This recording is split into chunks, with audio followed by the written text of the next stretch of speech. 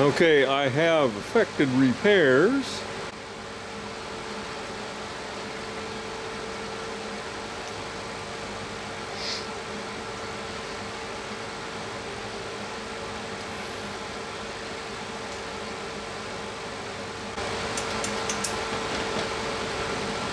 Burner just came on.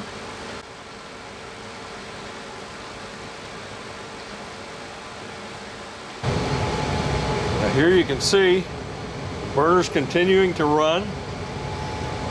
You can hear that the inducer is not winding up.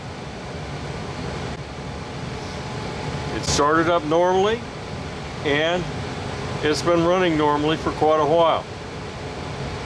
The variable speed inducer has failed. That's what the problem was, this furnace. Either needed a new inducer, or trains had a lot of trouble with these inducers, and they put out a kit to replace the inducer with a 2-speed inducer, so which is really expensive, probably not worth it. Anyway, that's what it was. Inducer was a failure.